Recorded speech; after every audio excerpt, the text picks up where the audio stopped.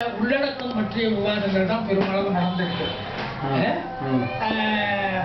அந்த காலகட்டத்தில் வந்து பல்வேறு சமகாலத்தில் இலக்கியத்தில் வந்த விமர்சனங்களை பற்றிய விவாதங்கள்லாம் அந்த அமைப்புக்குள்ள நாங்கள் நடத்தலை. கட்சியின் சார்ந்த ஒரு பிரதிநிதி கலந்து கொண்டு எங்களுக்கு வழிகாட்டுவார். சில விஷயங்களை பேசுவோம். அப்போ வந்து சில விமர்சனங்களை, கடுமையான விமர்சனங்களை எல்லாம் அப்போ வந்து எஸ்ஓசி தரப்பிலிருந்து வச்சது.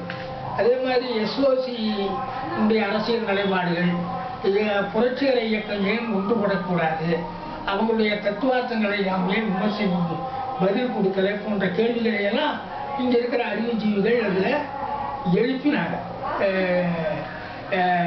ஆனால் கட்சி தலைமையிலேருந்து அதுக்கு நாங்கள் முடிவெடுத்து சொல்கிறோம்னு சொல்லி அப்படியே தள்ளி போட்டாங்களே தவிர முறையான விவாதங்கள் நடத்தலை. அப்போது அது மாதிரியான விவாதங்கள் பெரும்பாலும் நடத்தலை. பெரும்பாலும் இதை எப்படி கொண்டு வருது போன்ற நடத்துவோம், பொதுவான கூட்டங்களை நடத்துவோம். இது மாதிரியான நிகழ்ச்சிகளை எல்லாம் தான் நம்ம புரட்சி பண்பாட்டு இயக்கத்தின் நடத்திட்டு இருந்தோம். அதே மாதிரி வந்து அகில இந்திய புரட்சி எழுத்தாளர் சங்கத்தினுடைய கூட்டங்களில், செயற்குழு கூட்டங்கள்லாம் நம்ம போய் கலந்து நம்ம நிலைப்பாடுகளை, கருத்து வேற்றுமைகள் இருந்தாலும் அதெல்லாம் பற்றி விவாதிக்கிறது உண்டு. அப்போது தன்பாத்தில் நடந்த கூட்டத்தில் மொழிக் கொள்கை பற்றிய ஒரு விவாதம் கடுமையாக நடந்தது. அது இப்போ வந்து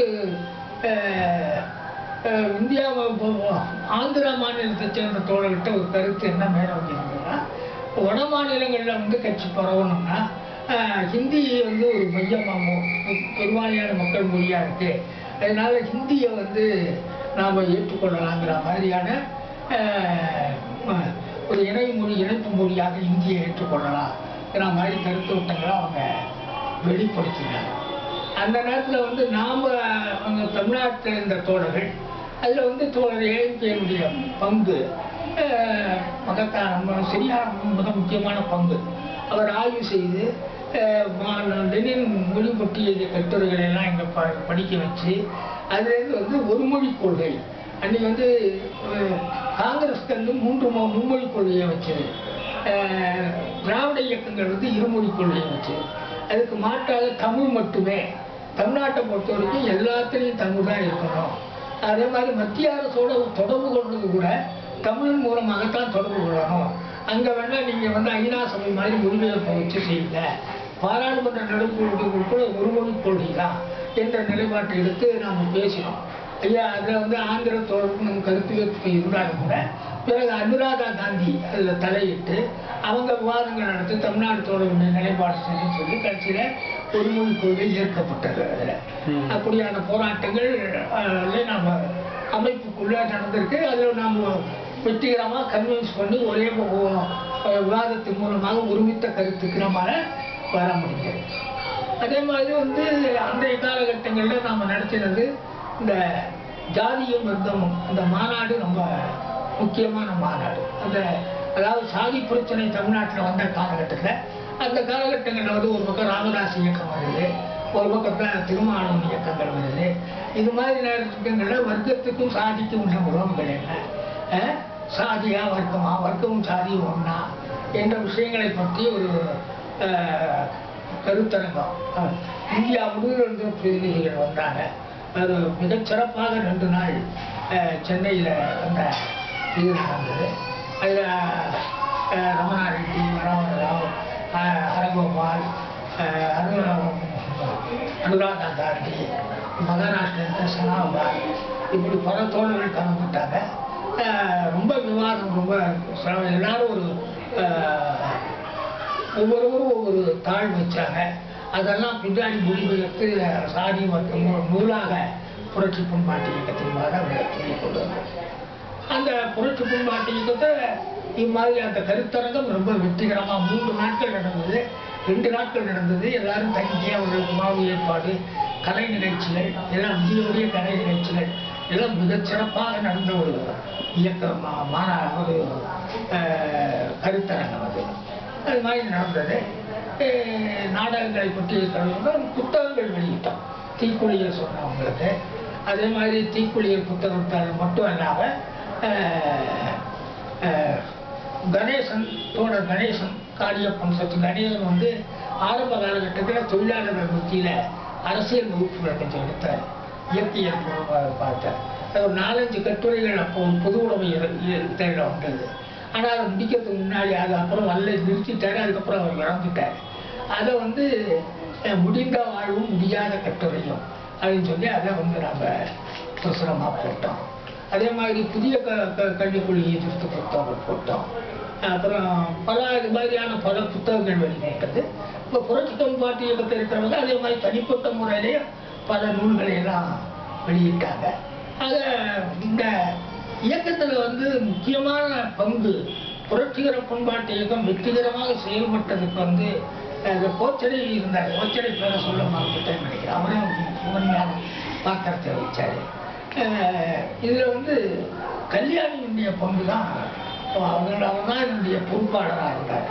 கல்யாணி வந்து 24 மணி நேரம் இதுக்காகவே உழைச்சார். எங்கே வேணாலும் போய் எல்லாரையும் பார்த்து நிதி வசூல் பண்ணுறது, கூட்டங்களை நடத்துவது, ஏற்பாடுகள் பண்ணுறது, எல்லா வேலைகளையும் தலைக்கு மேலே சேர்த்து மிக கடுமையாக உழைச்ச அந்த இயக்கத்தை உயிரோட்டமாக கொண்டு போனதுடைய பெரும் பங்களிப்பு வந்து கல்யாணியுடைய பங்களிப்பு. அவர் தான் அதை எங்கு சக்தியாக இருந்தார். அவர் அதே மாதிரி கோவிந்தசாமி அவர் இருந்தார். எல்ஜிஎஸ் சார் அவர் வந்து மிகச்சிறப்பாக அவரும் செயல்பட்டார். எங்களுக்கு மாநில கமிட்டியின் சார்பில் வழிகாட்டுவதற்காக வருவார் வந்து சந்திரசேகரன் தோழர் தான் வருவார். அவர் விவாதங்களை நடத்தி ஒழுங்குபடுத்தி நெறிப்படுத்துவதில் சிறந்த தோழர். இப்படி அந்த அனைத்து மட்டத்திலுமாக புரட்சி பண்பாட்டு இயக்கம் ஒரு பெரிய தாக்கத்தை செலுத்தியது. புரட்சி பண்பாட்டு இயக்கம் மட்டுமல்லாமல் ஆர்ஓயில் ஒரு பக்கத்தில் நல்ல போராட்டங்களை நடத்தி தர்மபுரி போராட்டங்கள் இதெல்லாம் நடத்திட்டு ஆர்எஸ்சி வந்து மாணவர்கள் மத்தியில் நடந்த இயக்கங்கள் இதெல்லாம். இந்த நிலையில் தான் 1982 வந்து மாறன் அப்பு சிலை திறப்பு நிகழ்ச்சி வந்து தர்மபுரிக்கு பக்கத்தில் 8 கிலோமீட்டர் தூரத்தில் இருக்கிற நாயக்கங்கொட்டாய்க்கிற கிராமத்தில் அவருக்கு சிலை வைக்க கட்சி முடிவெடுத்து அதுக்கான ஏற்பாடுகளை செய்தது. அதில் வந்து அதுக்கு வேணுங்கிற சிலை செய்வதற்கான அந்த உலோகங்களுக்கெல்லாம் கூட ஜனங்கள்கிட்டயே போய் மக்களே ஒவ்வொரு வீட்டிலேருந்து அவங்ககிட்ட இருக்கிற நகை, வெங்கலம், பித்தளை இதெல்லாம் மக்களே வந்து ஒவ்வொரு வீடாக கொடுத்தாங்க. பணமும் கொடுத்தாங்க. மக்கள்கிட்டயே வசூல் பண்ணி அது வந்து சிலை வடிக்கப்பட்டது. அந்த சிலை வடிக்கப்பட்டு அந்த கட்டடத்தை வந்து வரைந்து அந்த கட்டினர் வந்து இந்த தோழர் கேசவன் சொல்ற ஒரு இன்ஜினியர் பொறியியல் தோழர். அவர் வந்து சிவகங்கை அந்த பகுதியில் வேலை செய்துட்டு இருந்தார். அவர் தான் வந்து அதை கட்டினார். அந்த சிலை திறப்பு நிகழ்ச்சி வந்து எப்படி நடந்ததுன்னு சொன்னால் அது 1982 ஜூன் மாதம் நடக்குது. அது வந்து மிகப்பெரிய ஒரு திருவிழா மாதிரி நடக்குது. கிராமங்கள்லேருந்து ஒவ்வொரு கிராமத்திலையும் மாட்டு வண்டி கட்டிட்டு கிராம மக்கள் வந்து வண்டிகளில் வந்து ஆயிரக்கணக்கான வண்டிகளில் தர்மபுரியை நோக்கி வந்தாங்க. வரும்போதே வந்து பெரிய பெரிய தவளைகளில் கூழ் எடுத்துட்டு ஜனங்க கட்டிட்டு கோயிலுக்கு வரா மாதிரி அவங்க மாநாட்டு பந்தரை நோக்கி வந்தாங்க. பரவழியெல்லாம் மக்கள் கூழ் எல்லாம் கொடுத்துட்டு இருந்தாங்க. அதோட பாலன் சிலை திறப்பு நிகழ்ச்சி மட்டுமல்லாமல் அது வந்து தேசிய இன சிக்கல் பற்றிய ஏறத்தாழ 1982 தேசிய இன பிரச்சனை முன்னுக்கு வர ஆரம்பிச்சது இல்லைங்களா. 1984 ஜூன் 83 ஈழப் போராட்டம் வந்தது. ஈழப் போராட்டம் வந்து தமிழ்நாட்டில் மறுபடியும் ஒரு தேசிய இன பிரச்சனையை விவாதத்துக்கு அரங்கத்துக்கு மட்டும் கொடுக்குது. அப்போ வந்து தேசிய இன பிரச்சனையை பற்றி ஒரு நிலை எடுக்க வேண்டிய நிலை நமக்கு தமிழ்நாடு அப்போ நாம் உறுதியாக தமிழ் ஈழத்தை ஆதரிக்கிறோம். தமிழ் ஈழத்தை ஆதரித்து முதல்ல நாம் தான் நிலை எடுக்கிறோம். அவங்களோடெல்லாம் உறவு வச்சுக்கிறோம், பல உதவிகளை செய்கிறோம். இன்னும் சொல்ல போனால் அந்த பிரபாகரன் சார்ந்த குழுக்களாகட்டும் அல்லது பிளாட்டை சேர்ந்த குழுக்களாகட்டும் அவங்களாம் நம்ம கூட தொடர்பு இருப்பாங்க. ஆரம்பக்கிட்ட அவங்களுக்கு தேசிய இனத்தை பற்றி வகுப்புகள் நாம் கொடுத்துருக்குறோம். புரியுதுங்க, தேசிய இன பிரச்சனையை பற்றி. அதே மாதிரி அங்கே வந்து அது மாதிரி வந்து இந்த தேசிய பிரச்சனை முன்னுக்கு வந்தபோது அந்த பிரச்சனையை வந்து நாம் வந்து தமிழ்நாட்டு நம்ம எம்எல்ஏ இயக்கம் எடுத்துக்கொண்டு அதை தமிழ்நாடு முழுவதும் ஆர்ஓஎல் மூலமாகவும் சரி, புரட்சி பண்பாட்டு இயக்கத்தின் மூலமாகவும் சரி, மிகப்பெரிய பிரச்சார இயக்கத்தை தமிழ்நாட்டில் கொண்டு வரோம். இல்லைங்களா? அப்போ அந்த 84 நடந்த அந்த மாதன் சிலை திறப்பை அந்த தேசிய இனத்தை பற்றிய ஒரு கருத்தரங்கத்தையும் இணைச்சு நடத்தினார். தர்மபுரி ஒரு கல்யாண திருமண மண்டபத்தில் கருத்தரங்கம் முடித்து மாலையில் சிலை திறப்பு வச்சு அங்கேருந்து 8 கிலோமீட்டர் ஊர்வலம், ஏறத்தாழ 10,000க்கு மேற்பட்ட ஜனங்க, பிரம்மாண்டமான கும்பல். அதை ஊர்வலம் நடத்த அனுமதிக்க மாட்டேன்னு சொன்னாங்க. ஆனால் மக்கள் வந்து ஊர்வலமாக போகல, நாங்கள் சிலை திறப்பு போகிறோம்னு சொல்லி அப்படியே வந்தாங்க. அது 8 மைல் நீளம் ஜனங்க வந்தது ஒரு பெரிய கண்கொள்ளா காட்சியாக இருந்தது. அந்த ஊரில் சிலை திறப்பு விழா நடக்கும்போது மிகப்பெரிய கூட்டம் இருந்தது. கத்தார் வரவராவ், கத்தாருடைய கலை நிகழ்ச்சி நடந்தது. வரவராவ் சிலையை திறந்து வச்சார். மேடையில் பாலன், அப்போது பாலனுடைய அப்பா, அவங்க தவிர தந்தை பெற்றோர்கள் இருந்தாங்க. நான் அந்த கூட்டத்தில் பேசினேன்.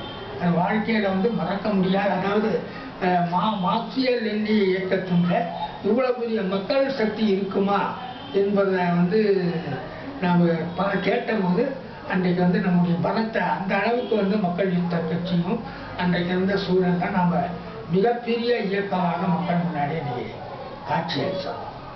அப்போது இந்த சூழலில் வந்து மக்கள் யுத்தம் முன்னுக்கு போயிட்டு இருந்தது. இந்த சூழலில் தான் வந்து